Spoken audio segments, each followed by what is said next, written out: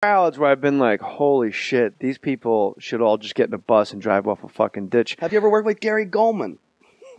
Yeah, why? You ever see Gary snap? Yeah, he snapped on me, threw me across the fucking room on the Last Comic Standing. You don't know this? No. A lot of people want to know this story on Twitter, too. I want to know this. But what I want to know about that year. What I want to know about you is when you're on stage and you're a guy that you confide in me as friends, you'll go, it's a fucking tough business. It's a hustle. Maybe I should just fucking open a paint store in Topanga Canyon because apparently this shit ain't working out. But what I ask you, Eddie Ifft, when you're on stage and inciting a riot like you're at Altamont, isn't there a lead up to that where you realize, oh, this is where I make the entire audience angry, or I can go, hey man, just chill out, let's have a good time. I've gotten much better with chilling out and just laughing it off, but I used to take everything personally. And if somebody would say, oh, you suck, or heckle me in any way, I took that as so personally, and it was like I would attack back. Like one night, my friends came to a show, and 5 of my friends sat in the front row and clapped at all my jokes, like they would go all together. And then they would laugh. Like a Cosmos game. Yeah, and they would laugh at my setups and not at my punchlines, and they were throwing the whole show off. And I kept telling them, I'm like, stop, you're ruining the show. You're ruining the show. And they were having the best time of their life. They thought it was the funniest. They're gaslighting you. Yeah. And so, I get the light. It's 40 minutes is over, and I've ruined the show. Or my friends have ruined the show. So I go to the audience. I tried to have them thrown out. The bouncers wouldn't throw them out. And I'm like, these are my friends. I'm telling you to throw them out. Throw them out. So I said to the audience, I'm sorry the show sucked. I apologize. I'm sorry. Did you have a good time? I don't know why I asked this. And one guy yells out, no, it fucking sucked. It's the worst show I've ever seen. And I go, well, I'm sorry. And he goes, well, you asked. And I go, and all of a sudden, I know it was my fault. It sucked. I snap on this guy. I go, how much did you pay to get in? And the guy goes, with everything? I go, yeah, with everything. He goes, I don't know, $45. And you went in your pocket. Got the money out of my pocket. I put it down. I go, there's your money. I'm sorry. And he goes, no, bring it to me. And I go, oh, boy. I go, fuck you. Come and get it. And he goes, no, you bring it to me. So I crumpled it up. I ran over to him and I threw it in his face. Where was this now? In a club in New York City. So New York, London, there's no place you don't make people hate you. So this guy then... And then I kind of snapped, and then afterwards I find the guy in the street and I go, I'm sorry, man, I just lost it. My friends were pissing me off, and it wasn't your fault. I know the show sucked, and it was my fault it sucked, and you could hate me for all you want, and he was like, no, man, I understand. And he was really cool about it, but I was such an asshole on stage. I have not done this. I want you to know I haven't done this in about 5 years at least. When I'm on stage and someone heckles, and there is when you headline, like you're the reason they've assembled, the heckling drops exponentially. Because everyone's there because they go, like, Jay Mohr's in town, I'm going to buy my ticket a month out. So if there is a heckler, they are like this interloper where the rest of the room goes, whoa, like, you need to shut up because I bought my ticket a month ago at StubHub and we're here, this is it. Right. This is our hen party. We planned our entire hen party around Jay Mohr's show at fucking Gotham Comedy Club, which I'll be at in the end of October. So when I get hecklers, my whole thing is I go, oh, all right, be cool, man. Like it never dawned on me to go like, fucking shut up. I'll go, okay, man. Like I put my hand out almost like I'm talking to a child and I go, okay, man, chill out though, okay? And I say, because I don't want you to get thrown out. Because now it's off of me. Now they're like, it's all about the club, this big fucking corporation we're in together. Yeah. Like, all right, be cool though, man, because I don't want you to get thrown out, all right? And then they'll say something else, and I'll look over like 2 or 3 times, and like maybe the 4th time I'll just go, you have to shut the fuck up. And you get the applause, and then the 5th time I go, you got to go. Yeah, I mean, that's how I deal with it now pretty much. But you also had the pleasure of dealing with a lot more fame than I had, where I was always just a guy stuck on the show. Yeah, that's what I'm saying. Like, I have the luxury, the luxury of like you're the reason we came. Right. Not do you want to go to the club and you happen to be there? Yeah. Let's go to the club because you're there. That buys you, and it also buys you probably 10 minutes of wiggle room for like new bits. like weird pauses and shit. They're just like, hey man, we think you're. It's incredible. Yeah. So Gary Goldman and we're doing Last Comic Standing, and I'm like the guy, like it's my show. I was on that year. And I remember, and I'm having a ball, and we're down to like the final 8. And I break balls now, but I used to break balls like East Coast, like, because I came up in comedy, like Voss, Keith Robinson, like Opie and Anthony, that whole crew, like Norton, they're ruthless. Colin, they fucking will take you out. Patrice, they'll fucking kill you. I've gone home with my fucking tail between my legs so many times. Yeah, so like when you bring that shit to the West Coast or anybody, like you sit down at a table and go, hey, so what's going on here besides fucking 4 assholes sitting down trying to eat and look like people sit there like they don't know you're like doing a character. I scared people when I first came out here, and I'd be honest, and they were like, and joke with them, but like fuck with them, and I like your shirt. There's no better way to say I'm never getting laid tonight. What a fucking dick. Like to me, that's just like what I would say to Keith, and Keith would go, "Oh goddamn, fuck you, Jay Mohr, goddamn it, God damn it, But when you start, so I'm hosting and producing Last Comic Standing. And what I have failed as a human being at this time to realize, because I was so self-centered and such a douche, I guess. I remember you flew first class. We were on coach. Oh, yeah, that's kind of how it goes when you create the show. I mean, what the fuck? Did you have to get on the same plane with us? Yes, just to let you know. So I'm breaking balls, but what I failed to realize in my mind is someone's getting voted off of a fucking show tonight. And, like, they're totally stressed out about it. And I'm just showing up like, And Todd Glass and I always do, like, Don Rickles to each other, which lends itself to just going like, anyone's good. Gary Goldman's walking around going, look at me, look at me. Like, nothing even makes sense. We're just talking shit. And like, anyway, but gang. And Todd Glass and Gary Goldman are, like, fake wrestling, like doing, like, a fake wrestling thing, standing up, like, kind of grab-assing a little. And I literally walk up. I've been in the theater 4 minutes.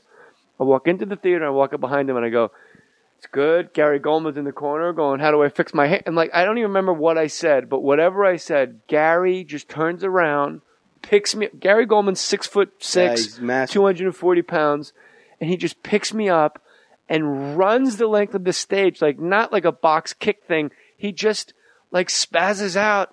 And he's an enormous, strong man. He played tight end at Boston University. Yeah. And he runs across the stage holding me. And when he runs out of stage, he just throws me against the wall like how you would just throw luggage, like, fuck it, I quit. And he leaves. And I'm like, I don't know what to do because I've never been attacked and just held. Like it was, you know what I mean? Yeah. But I also like knew it was interesting. Like I knew, like you could talk shit to a guy and you go, I could fight. And I still to this day, like Gary Goldman and I'm pretty sure, like if a fight just fucking erupts, I'm pretty sure I could chop him up. Pretty sure. But when a tough guy. But when he grabs you and he's got that like 2-a-day tight end fucking body of muscle, yeah. and he's like all of a sudden like you're in this anaconda man's arms, you go, oh my God. And it was, so yes, I have seen Gary Goldman snap on me. And then it gets broken up and then the wheels start going of, you know what? Fuck that. Even though I'm completely wrong at the time, you start going like, how were you wrong though? You were just fucking around with them. These guys are about to go on I guess you're television. Right. I guess you're right. And some of their lives are going to begin. Yeah. And some of their lives are going to end. They're just out. Right. They're fucking Rich Voss. Mine ended very early on that show. Right. And then you're in England getting punched out at the Frog and Barrel. That's exactly what happened. I went straight to England. So Gary and I had words. And he apparently, I just never measured how much I had been fucking with him and teasing him relentlessly. And it just reached that point. And that was the night, that was like an hour before the audience got loaded in. And they go, and going home is. And he was like, I think one of the final 3. So then I go to his dressing room to apologize. Because I realize Barry Katz is the one that actually goes, this guy's about to get either his dreams fulfilled, or he's about to get voted off the island, and you come in and start fucking with him. I think you owe him an apology. Why would you hurt a man's feelings? I don't understand why you take that time to break balls. That's now you don't see Peter Engel running around and teasing people. I'm like, well, that's a fair point. Can we talk Barry the rest of this episode? Well, I'll tell you, man, it's unbelievable. So I go into Goldman's dressing room to apologize, and I open the door. I go, and what did Gary say? I go to apologize, and as soon as I open the dressing room door, he just throws a fucking water bottle and whizzes it past my face. So then I go crazy again, and I go, you motherfucker, you want to fucking do it for real? But now I know how strong he is. So I got to make sure I don't get the undertow. I got to stay arm's reach and more from him. I got to tap, tap, tap, and move around and wait for that big right cross because he is a fucking tank. And Alonzo Bowden is holding me back, and I'm not really fighting to get through Alonzo because Alonzo's one of those guys when he goes, "Hey man, chill out." He's got this Yoda-esque, obviously I'm doing something wrong because Alonzo's voice. It's the James Earl Jones voice. Hey man, this is not CNN. And then Tammy Pescatelli is holding back. Did you hit her? No. Oh. Kathleen Madigan was holding back Gary Goldman.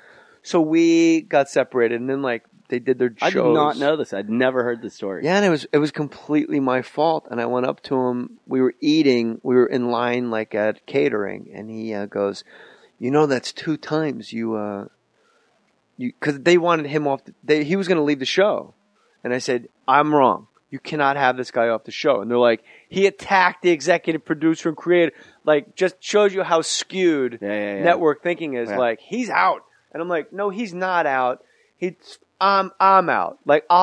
Leave him alone. And I went to bat, and he knew it. And Barry, I guess, let him know because he was managing him at the time. And we're in line waiting for our lunch. And he goes, that's the second time you saved my life. But a month before this happened, Bert is at Gary Goldman's house, and I call those guys up, and I go, Bert Kreischer, I go, do you guys want to go eat lunch? I'm in Hollywood. And they're like, nah, we're just going to hang out in Goldman's apartment. And I'm like, and I berate these guys. Like, you know what, you assholes? I finally get within a half-mile radius, and you can't even come get fucking lunch. And they're like, come on, man. And they're like, no. And I'm like, you know what, you guys, I'm fucking coming over there, and I'm dragging you out of the apartment. Bottom line is we wind up eating at King's Roadhouse Cafe for 40 minutes.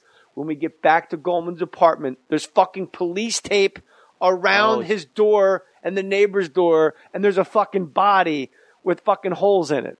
Someone shot someone? Someone shot and stabbed and tried to light it on fire. And Goldman's a guy he'll come out and go, I heard a noise, just thought I'd see what's going on. So he thought it's just this stroke of me going I'm not taking no for an answer that I saved his life. And then I saved his life by not having him jettisoned into space of purgatory of stand-up. But now you have me scared that we're talking about him, that next time I see him, I'm going to get thrown through a door. No, he's delightful. And he's got more jokes about fucking cookies and treats than anybody. And I've grown to love his stand-up. Oh, I love his stand-up too. So we're at lunch, and this shows you I did have a Tupac in me that you had in England.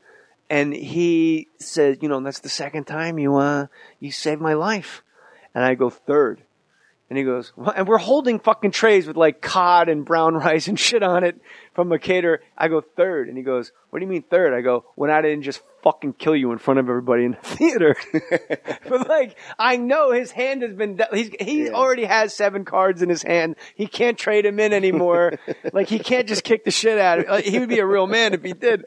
So, I feel bad for all that. But since I see Gary Goldman stand up, someone put a tweet up of him talking about a disc man. And it's the funniest, clean stuff. I've seen that joke. It's fucking brilliant. He is. So when have you seen him snap? I saw him snap, and I was at the Ha Ha Club over in the Valley. Have you ever done that? Lancashire and Magnolia. And he's doing it was just a shitty night when we all had first moved out here. And he's up on stage, and some girl is on her phone, and she won't get off her phone. She's just having a conversation. Wow. He goes, will you shut your phone off? And she doesn't. She keeps talking. And he goes, I asked you to shut your phone off. And she's like, no. And I'm sitting there with my girlfriend at the time, and we're in the audience behind them because I'm about to go on a couple after. And Gary goes, I told you to turn the phone off. And he just starts snapping on this You girl. think he's kidding when he starts, right? Yeah, because it gets He's elevated. the nicest guy. And he's going, you put the whore in horrible. And he's just yelling at her. And my girlfriend looks at me and goes, this is completely wrong. This is terrible. And I look at my girlfriend and I go, fuck no, no, it's not. That She bitch turned her deserves fucking phone this. off. And I'm like,